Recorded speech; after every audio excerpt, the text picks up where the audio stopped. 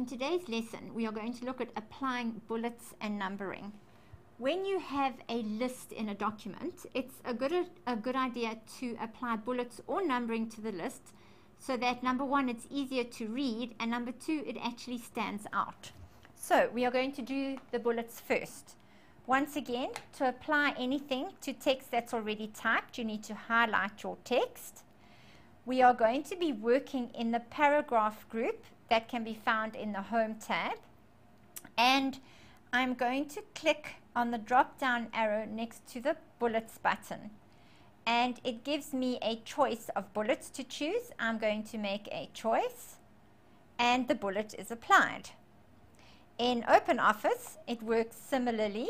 We are going to highlight the text that we want to apply the bullet to.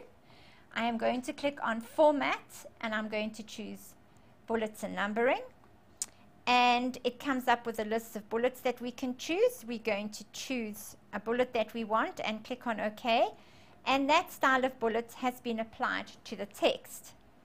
If we go back to Word, I am going to undo what I did with the bullets so that I can show you to apply the numbering. Again, we've selected the text. This time, I am going to click on the arrow next to numbers. I'm going to choose a style of numbering that I like.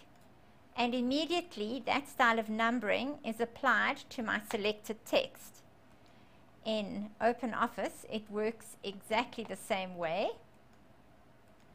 I've selected the text we want to apply the numbers to. I'm going to go to Format.